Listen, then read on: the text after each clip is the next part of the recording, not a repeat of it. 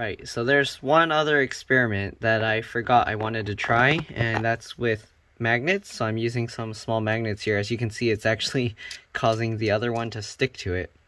But let's see, if I do this, because they're attached as one, what do you think will happen? Will it just launch one, or will it still launch two?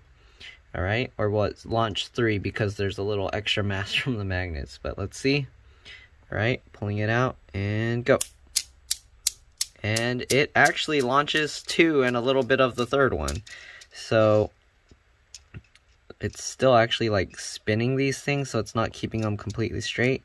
But yeah, I'm gonna do slow-mo. Let's do one from the top here first, and let's see what it looks like.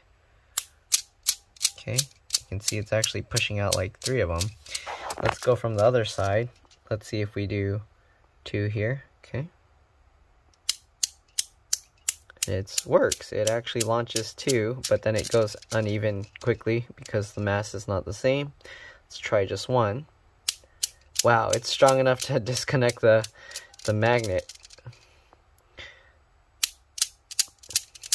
Hopefully it doesn't break the magnet, because then it's going to be stuck there.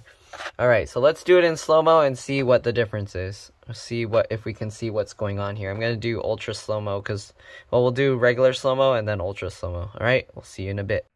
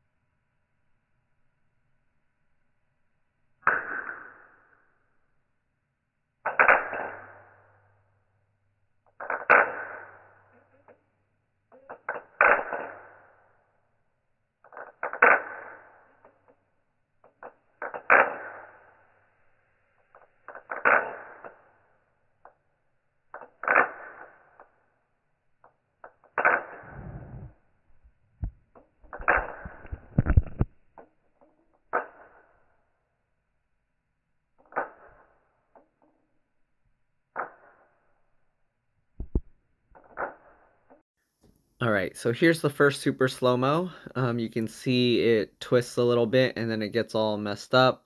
The magnet actually disconnects and the ball actually spins around and gets all messed up.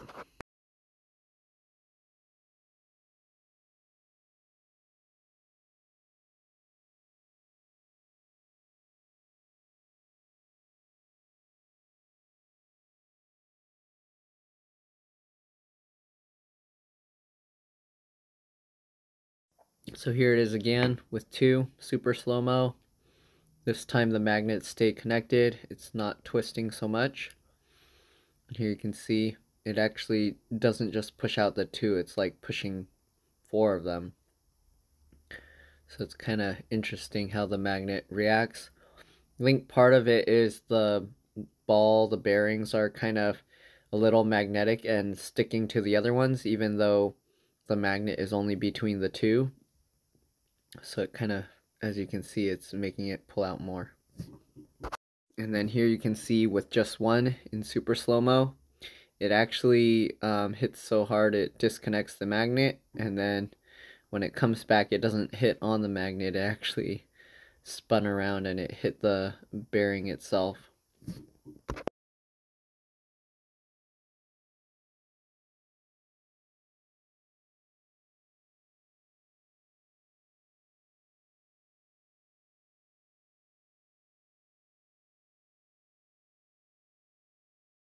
So here I tried one again, and similar result.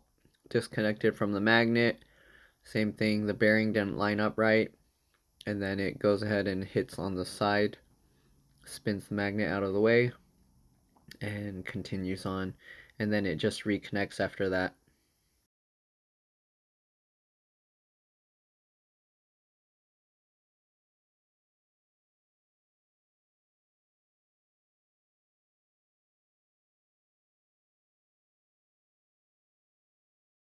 So here you can see I did two this time.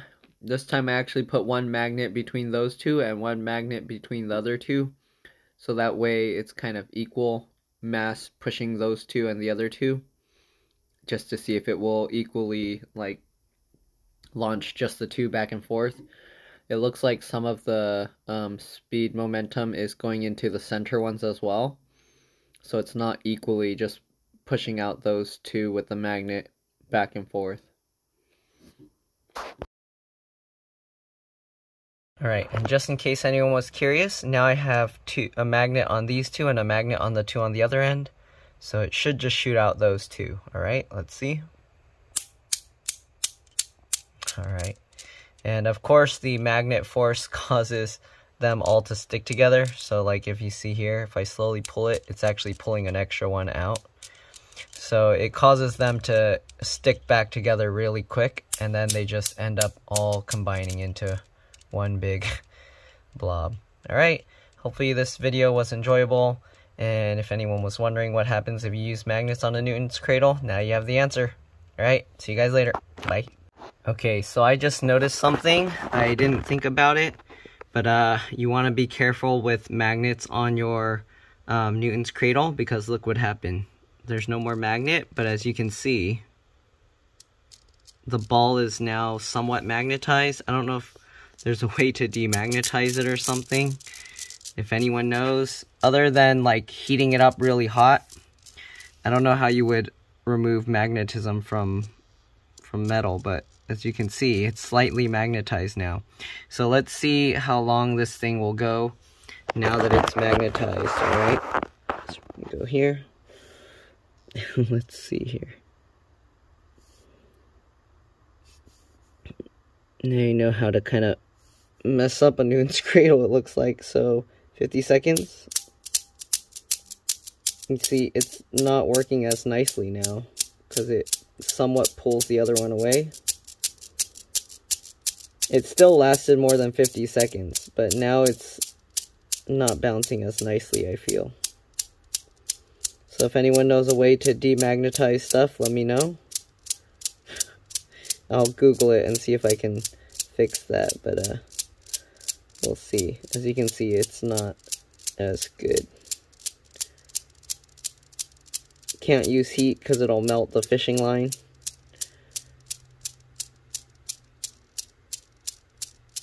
Still going. I mean, we will still get the minute, longer than a minute. So it's already been 50 seconds. But it's not, it doesn't move as nice. Let's try with 2 at a time. Because the magnet's only on the last ball, it looks like. Yeah, so we'll see. I'm going to try and demagnetize it. So that was kind of a interesting experiment. Just keep that in mind. If you use magnets on your Newton's cradle, you might end up magnetizing these things, and it might make it not work as great. Alright, so after Googling and looking it up, the only way to demagnetize is, well, there's multiple ways. So one way is heating it past the Curie point. Again, I can't do that because it'll melt the fishing lines. The other way is just waiting. Time will remove the magnetization, because as the things move around, it's not a permanent magnet. It's going to scramble up the whatever, I forgot how it forms the magnetization, but it points all the stuff in a certain direction. And then the other option is you just bang it with a hammer. I mean, I'm not going to dent these things with a hammer, but pretty much when you hit something, like hit it with a hammer, they did that with like a screwdriver, not with a Newton's cradle. But if you hit it with a hammer, basically it moves some of the north and south parts, and then it screws it up so it's no longer all pointing in the same direction. So I mean, the closest thing we got is these things are constantly hitting each other. So what I'm going to do is I'm just gonna have both of these go out and then have them smack each other. All right, so let's put those centered and go smack each other. Uh-oh. So I don't know how well that's gonna work because it's not hitting it super hard like a hammer would, but let's see. Still magnetized. It is losing magnetization. So over time, it will just lose magnetization on its own. And you don't need to worry about it. But just keep that in mind. If you do rub some magnets on it, it will, at least temporarily. Okay, it's getting weaker and weaker, as you can see. So we're just going to keep doing this. And that's pretty much it. So hopefully this video helped you guys. If it did, like, subscribe. Hopefully you enjoyed it. Thank you for watching. You can see the magnets automatically pulled it, and now it's doing 2. Let's do that again. Let's see. We're going to start with 1 again. See, you can see the magnetism is pulling those. We only want 1. Okay. And go. And the magnetism is slowly going to pull the second one, and it's going to start doing 2 too. Look at that. Okay, now they're just going crazy. The magnet's not strong enough to do it now. Alright, so I think we should be good. The Newton cradles will naturally demagnetize themselves as they kind of just bang each other out. But yeah, that's pretty much it. Again, hope you guys enjoyed this video. See you later. Bye.